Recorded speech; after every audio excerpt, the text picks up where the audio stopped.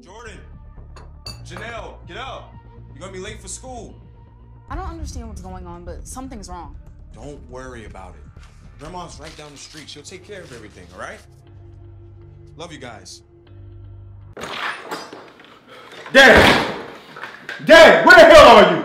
Dad! Boy, have you lost your mind storming in my house yelling and screaming like that? No, but I know you lost yours. Excuse me? Who the hell are you to give my girl a blank check and tell her to take my baby out of town? I was doing it for your own good. No, you doing it for your own good. You always doing this shit, always trying to control shit. Stay the fuck out of my life. Jonathan, stop! Like that, huh?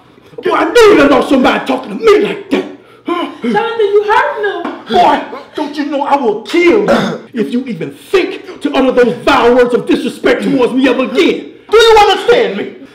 I said, do you understand me?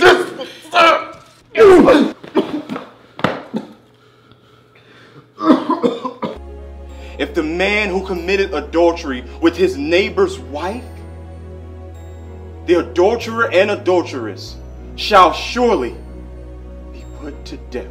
Why can't you accept your own shortcomings and just honor God? Look at me. I am my father's son. I love you, Dad. Baby, come on. You know how I get when I get like this. I need it, or I get the blue balls, you know? Baby, please. I love you. God, no. You know what? Screw it.